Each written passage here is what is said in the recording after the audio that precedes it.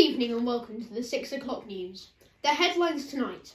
Ancient Maya ruins found in Guatemala. Yeti sighted in the Himalayas. Britain votes to rejoin the EU. So our top story tonight. Ancient Maya ruins have been found by archaeologists in Guatemala. With more on this breaking story, here is our Central America correspondent, Gordon Stewart. Gordon, over to you. Thanks, Dave. Now, behind me is the ancient Maya site where loads of things have been found.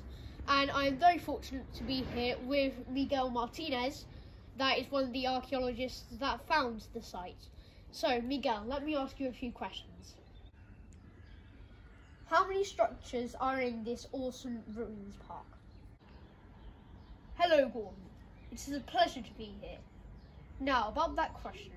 There are 43 structures in this amazing archaeological find, and this includes temples, pyramids, minor fortresses, and museums.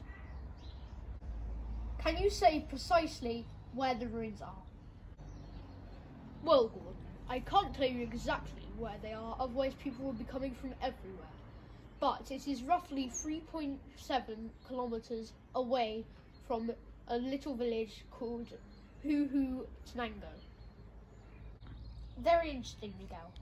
Now, can you tell us, were there any wars around this archaeological site? Not recently, Gordon. In 1525, Spanish conquistadors attacked the village. Really? So, in the present day, what is it being used for before you excavated it? Recently, there was a village built on here called San Lorenzo, and sadly we had to excavate a bit of it to find these awesome ancient Maya ruins. It's been really interesting, Miguel. Thank you for your time. Back to Dave in the studio.